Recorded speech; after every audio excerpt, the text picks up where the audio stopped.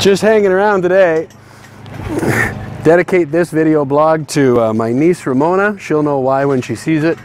And to my two favorite monkeys, Miss Ciara and Mr. Finn, the president. Left, left, right, left, left, left, left, right, left.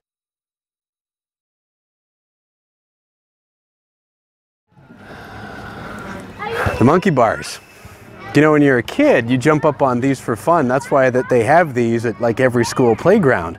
This doesn't get in the way so much. You just jump up and then swing on across. But as soon as we're adults, you think, gee, I don't know about that. Looks hard. I might fall. I might look silly. My arms are going to hurt. I'm going to get blisters. So we just stay on the ground. We sit on the bench while the kids have all the fun.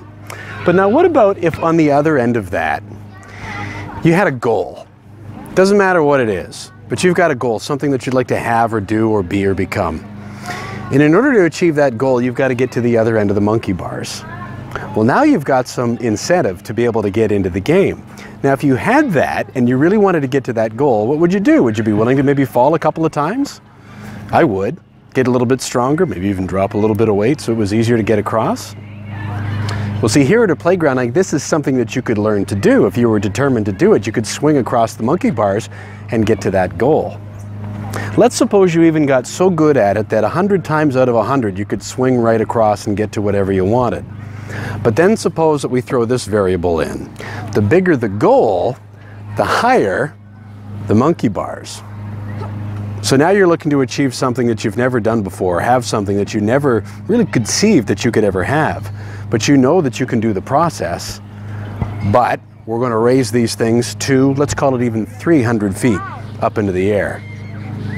Would you go to be able to achieve that big goal? Remember, 100 times out of 100 you can swing across, but now all of a sudden with those things way up in the air, the only thing that's getting in your way again is this thing right here. And now we're right back to where we started, whether we're just even willing to jump up and get started or not. Kids will do it because they're tenacious and they just want to have fun. But the rest of us, a lot of us never know how it feels to get to the other side. We don't want to step out on the limb. And that's too bad if that's where all the best fruit is.